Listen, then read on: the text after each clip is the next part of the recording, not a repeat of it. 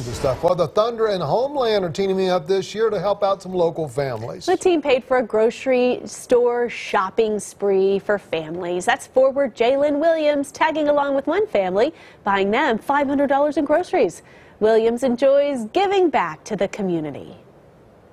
It was awesome just walking around with their family. They're a great family. The kids just sneaking treats and snacks, chips in the basket. It was awesome to be able to give back and just to show that we have this much impact. We can do things like this on however much is great. We sure do appreciate it. It was the first grocery shopping spree for Williams. He says he can't wait to do more.